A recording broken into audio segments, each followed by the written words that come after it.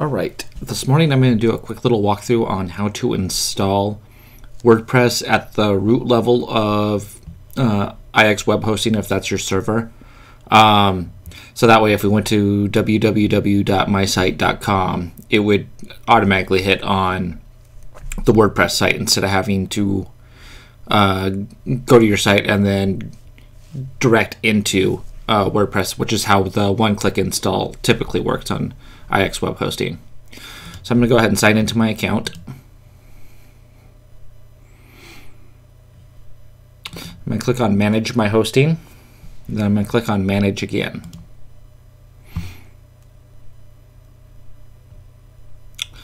Now here, we're going to want to go down to the Databases section. And I'm going to click on MySQL Server. And here I'm going to add another database. So right down here at the bottom, there's a little area that says Add. I'm going to click Add. I'm going to copy this portion right here.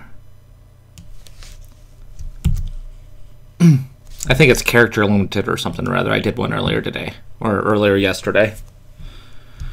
And this one, I'm going to do number 6. You want to make sure that it's not the same name as any other directory, otherwise it might get messed up. So you want a different identifier for each one.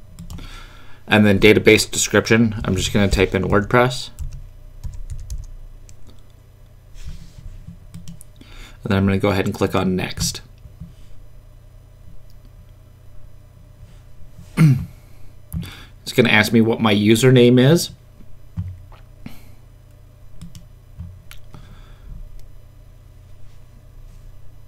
And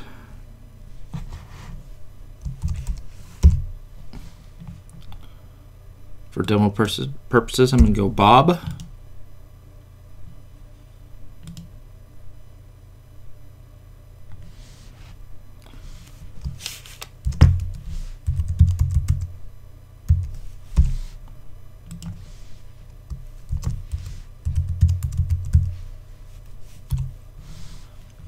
Type in a user or type in a password that you can remember. I'm going to tell it that I want it to be able to read and write. And then I'm going to click Add User. I'm saying that my password is too simplistic.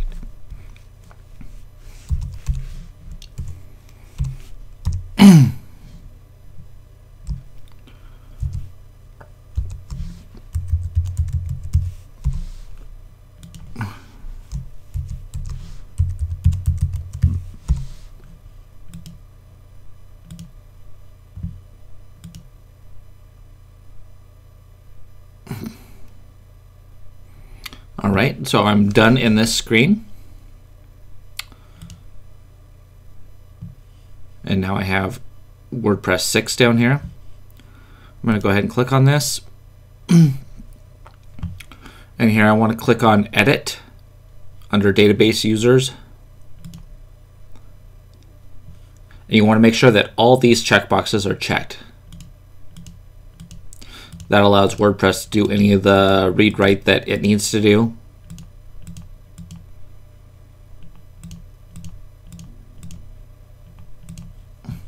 So I'm going to click Submit.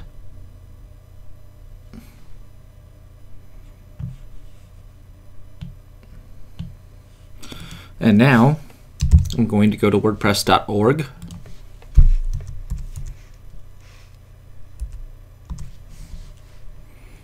And I'm going to download the latest, greatest version of WordPress.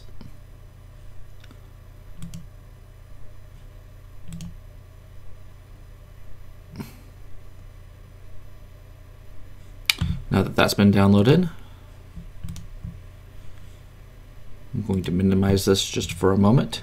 New Home Living today is going to be the website that I'm going to be installing this on. So all I've done right here is I logged into my my IX web hosting account with CyberDuck,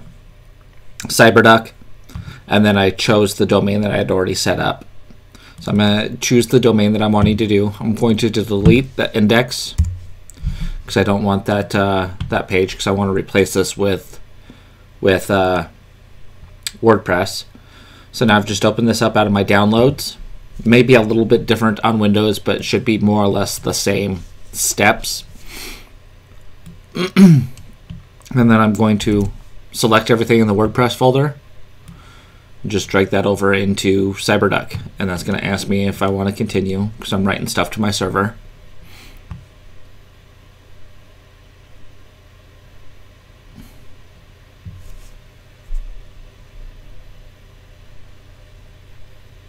And the time that this will take to upload is going to be dependent upon... Right, we're just getting close to finishing up this upload. I'm going to go ahead and edit out the time in between just so you don't have to sit through the upload process.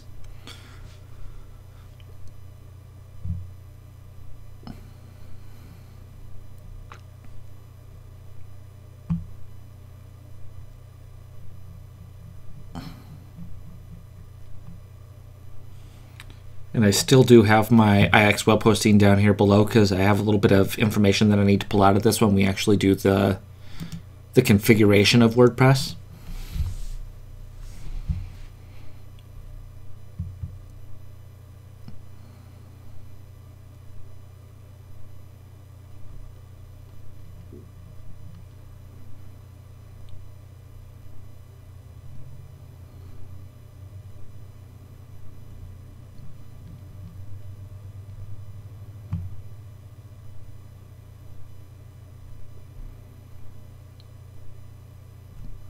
And boom, WordPress has been uploaded.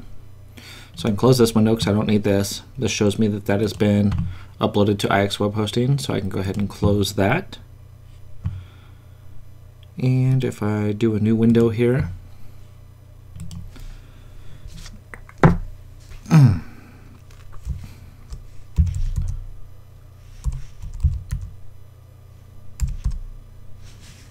if I go to New Home Living today, that's where I just installed WordPress. It's going to bring up this screen asking me if I want to set up a configuration file, which we do because we want to be able to get into WordPress on there.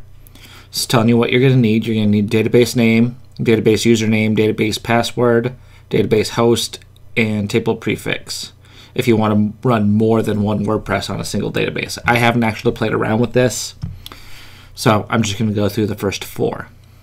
Click on Let's Go. So the database name is going to be this WordPress 6. Now the first characters, like the little nits, will be different on yours. It'll be however it's set up on your particular account. So don't be concerned if it doesn't say little nits. It will say, most likely say something different in front of the WordPress. But that's what I'm putting in for the database name. For the username, that's the database user here. So I'm going to copy this Bob. Password, you'll enter your password.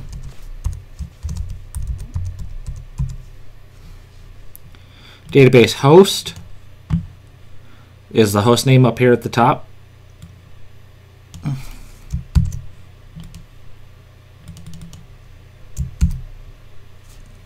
And the table prefix, you can just leave that the DP underscore and then click submit.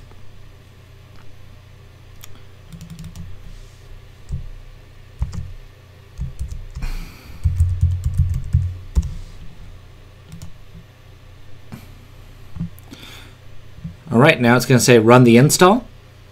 So click run install. Now this is where it's going to be asking you some of your site information. So in this case, I'm going to put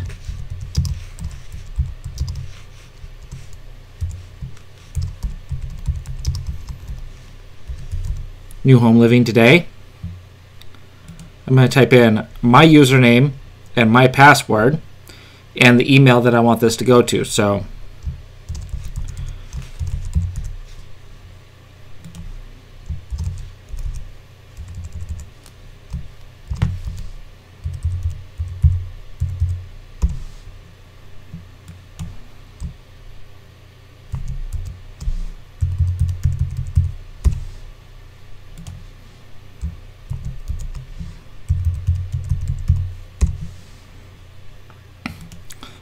type in your email address.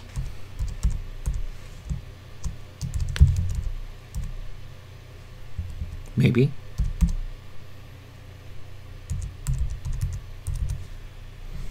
And then click Install WordPress.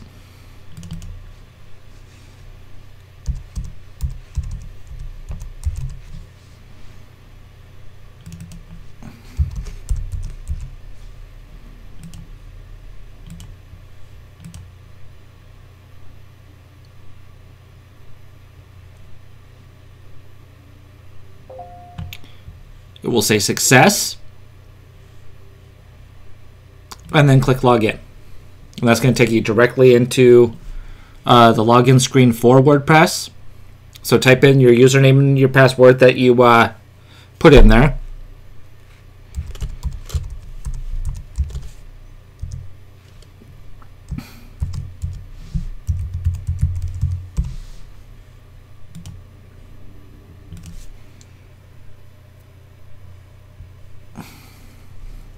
Maybe.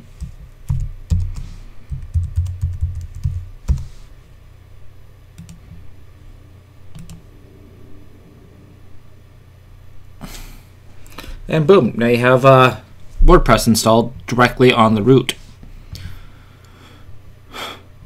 And just to show you that this is at the root level, if I go New Home Living Today, well, I'm logged in, so it's going to show that I'm up here today, but it's going to show me this screen.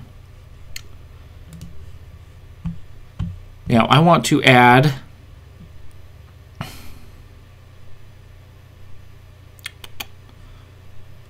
a new plugin. Since I'm not ready for this site to go live yet,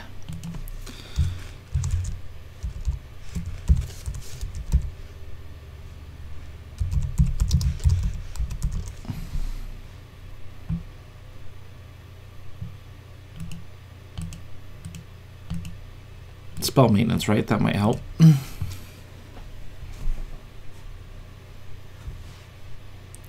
And I'm going to add a maintenance mode.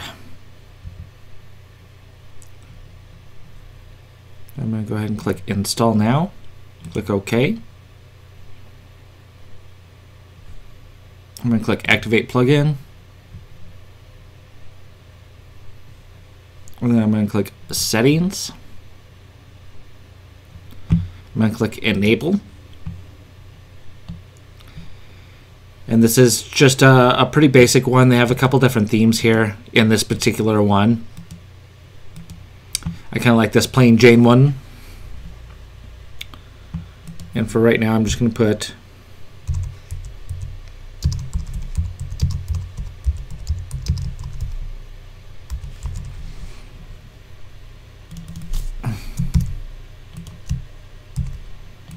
this in all three. And coming soon. I'm not going to upload a logo right at this particular time, but if you wanted to, you just click that. Click Select File. Yeah, sure, why not?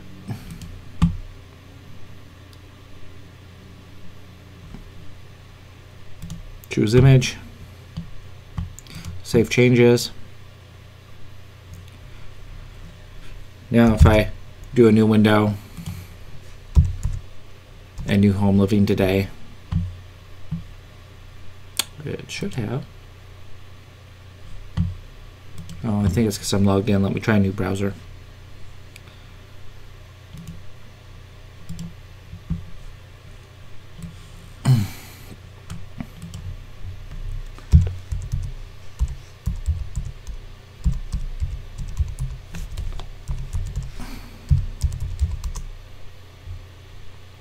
There we go. Coming soon. So now when you're working on it and you're not ready to go live yet, they don't see an incomplete site. They just see this coming soon page.